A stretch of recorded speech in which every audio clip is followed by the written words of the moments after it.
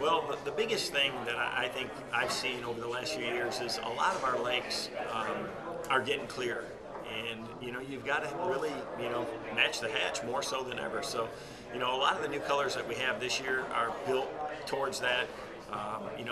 We've enhanced the sexy shad line from the original sexy shad color. Now we've got chrome sexy shad, clear sexy shad, gold sexy shad, because in different clarities of water and different times of the year, the hue and the color of a shad changes. So you want to have something that matches all those.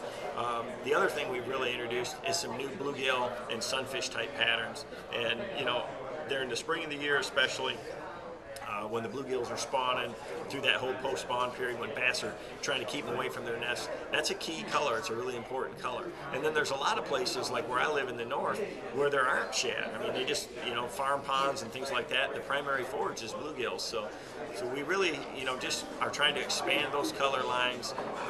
Not to say that those good basic colors don't catch fish.